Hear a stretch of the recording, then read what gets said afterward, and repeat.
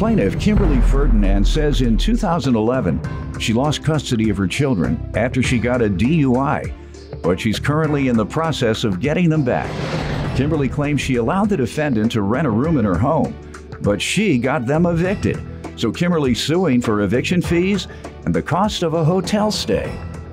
Defendant Her the Byrd admits that after she took over Kimberly's lease, she lost her job for fighting at work and was unable to pay rent. Crystal's countersuing for harassment. Start with you.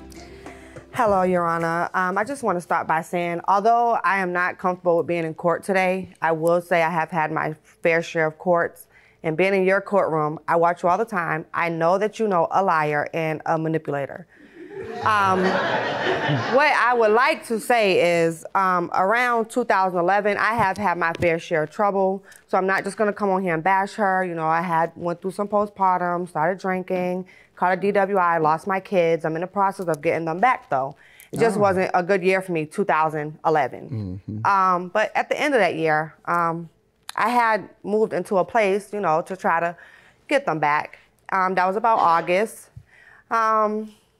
You know, I was living there. It was a 2-bedroom. I run into Crystal. Now, where do you know Crystal from? I met her through my youngest child's father. When? 2010. What was it like being friends with it? I mean, she was fun in the beginning. I didn't have no friends, no family in Charlotte. So when I met Miss Byrd, you know, she was like a sister to me. We immediately clicked. I let her stay with me November 2012. Okay, and that's what you're suing for, eviction. So let me allow her to give some background first.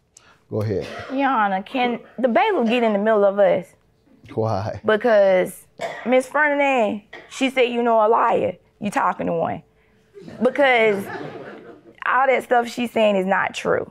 All right. I came here with 8 nails, and I want to leave with 8 nails. Because she is a firecracker. She's a bully. If she don't get what she wants, she goes over the top. Now, you went over my head with the 8 nails. Yes. What is that? I got 8 nails. I came to Chicago with 8 nails. Oh. You should have 10. I know. So I'm not trying to lose the rest of them. That's why I told you put him in the middle. You all got into a fight since she came? We had an altercation way back when, but it didn't get physical. Well, what about your nails? That's what I'm saying. I'm not trying to break no more. But you only have 8. I know. What happened to the other 2? They broke while I was Oh, at somebody work. else? Yeah. Well, You no. just need to stop fighting. You're right, get in there because she's gonna break her nails. No, she wanna break them on you, so get back. I don't want, no, you can come on back. I don't want her to break them on you. All right, now tell me about you all's friendship since 2010. Like she said, you know, me and her son's father been best friends for over 10 plus years. Mm-hmm. So that's how we came to be friends. And I think I'm a good friend. I mean, what she think about me, I didn't know she felt like that to today. She said you all were decent friends until... when she talking about that rent. Okay, well, let me hear about the rent. What happened? How did she came to live with you say? Yes. What were the terms of her Well, when she came to you? stay with me, she had a newborn child. Mm-hmm. You know, I have the extra space, and it was rent-free because he was a newborn. I was allowing her to get back on her feet. But December, I decided, well, you know what? I want to be with my family and my children. So I decided I'm going to go to Boston to be with my child, and I was going to put in a 30-day notice to vacate to the management. Well, Ms. Byrd thought it would be a good idea that, you know, well, I don't have nowhere to go with my son, and it's cold. Can we come up with an agreement that I would pay the remainder of the lease? Which was? Which was that she takes... How many months left? From December 12th to, I believe, July 13th. Mm-hmm. Okay? When I come back to Charlotte, you know, because I thought everything was going to be good in Boston, and when I came back, I had a padlock on my door and a yellow piece of paper. So I tried to get in contact with Ms. Byrd. Her phone disconnected. There's no way to get in contact with her. So, you know, I've been struggling because not only has she, you know, took off, it's like now I'm dealing with an eviction. So it's hard for me to find a place in North Carolina with an eviction. It's like no second chance housing. So, you know, I'm in shelters. I'm living from house to house. I become pregnant. I'm in a maternity home. And then I find myself. How you get pregnant homeless?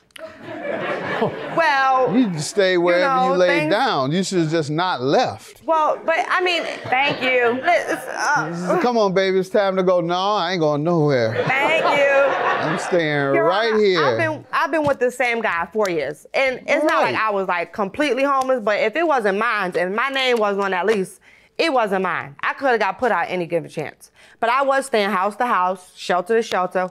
You can't put all your worldly troubles on her for failing to pay the rent that she was obligated to pay or that she agreed to pay. Yes, and I'll let you give me the months, but you tell me what happened, ma'am.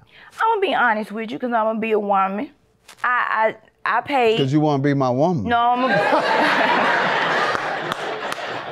What'd you say? I'm a little country, I'm sorry. What'd you say? I'm gonna be a woman. Oh, a woman, Yeah. Okay, all right. And be honest. All right. We did have an agreement. I did pay partial for 1 month. And the reason why I couldn't continue to pay the rest of the months, because to be honest, I was partying and I had got into a little altercation at work, a violent altercation, and I got fired. But see, it wasn't my fault why I had a violent altercation. So you're living a destructive lifestyle. No, it's not destructive. Well, obviously you were partying too much if it caused you to miss paying your rent. Well, yeah, That's called destructive lifestyle. Partying too much is a destructive lifestyle. Fighting at work is certainly a destructive lifestyle. Your Honor, that wasn't my fault.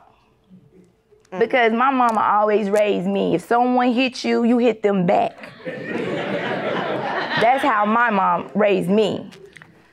Tell me what happened at work. It was this girl, she was always bullying me, just like she bullies me. She's ratchet. She bullies me. And I wasn't gonna take being bullied. So she had an altercation with me. I turned around and walked away and proceeded to go do my job. That's what you do. She threw an ink pen at me. And I took my hat off and I said, I'm fired, because I know what I'm finna do. So I did what I did and I got fired. I'm in shelters. I'm living from house to house. I become pregnant. And then I find myself. How you get pregnant homeless? Well, you just stay wherever you laid things, down. You should have just not left. Well, but I mean, thank you. Come on, baby, it's time to go. No, I ain't going nowhere. Thank you. Plaintiff Kimberly Ferdinand is suing her former friend because she claims after the defendant took over her lease, she got Kimberly evicted. Tell me the rent fees you're suing for. She's admitting pretty much that she got fired and could not pay and partied the rest of the money up, but go ahead. I'm suing her for the amount of $2,080. That's for the eviction fees. That's the You have something you were looking at there? Yes, here's the agreement, and here is right there. Those are the months that she hasn't paid. All right, now where's the other $1,300 or so? This is coming from the hotel stay. I didn't get to that part, but right here. You can hand it to me and tell me. Okay.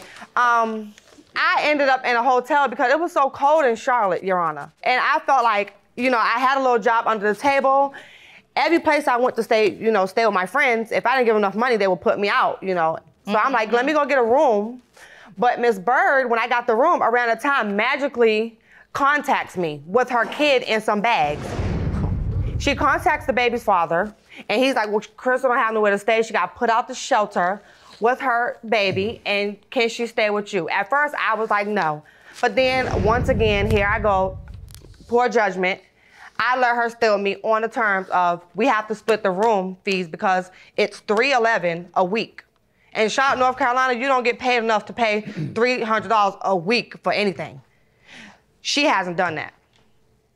So it took for me to move out the hotel room to get rid of her and find another place to stay, which I did, by the grace of God. You all became roommates again in February of 14? Yes, Your Honor, the end of January. Then why don't you think you should pay your share, or have you? How were I gonna pay a share with no job? Your Honor, she had a job and she was collecting work. What happened to that? You jumped on somebody again? No, I don't jump on people. What happened to that job? What, you talking about the job I got in the altercation with? No, she says you've had a job since then. No, I haven't. I had a baby in 2012. Then, people have babies and go back in 90 days, routinely. Well, I didn't do that. Why? I didn't feel like, because it was hard. You are ratchet. You right about her. Ratchet. Yes, she is ratchet. What's your counterclaim for? $500. How does she owe you?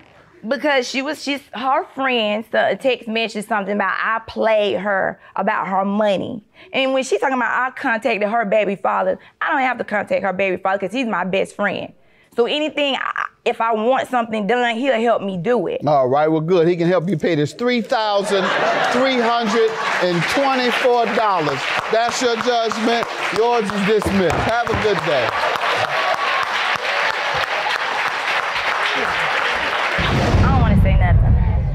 She don't gotta say nothing to me because in the future she's gonna be right back at my doorstep needing me for something. I got my own place. So you better think about that. I got my own place. Whatever. Thank you better think about that. Can I go?